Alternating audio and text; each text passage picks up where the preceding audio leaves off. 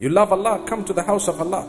Spend time here. رَجُلٌ قَلْبُهُ مُعَلَّقٌ بِالْمَسَاجِدِ. One of the VIPs of the Day of Judgment is a person whose heart is connected to the house of Allah. You are bothered about the place and you look at everything, you make people feel comfortable here. Allah will make you feel comfortable everywhere else.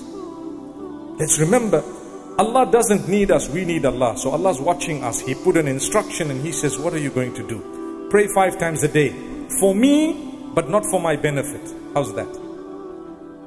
You see that?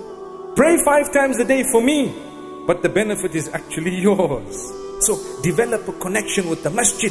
That's a VIP on the Day of Judgment by visiting the masjid a little bit more. Come for one more salah. How many ever salahs you are coming for already to the masjid, add one more. Make an effort. Your life will change.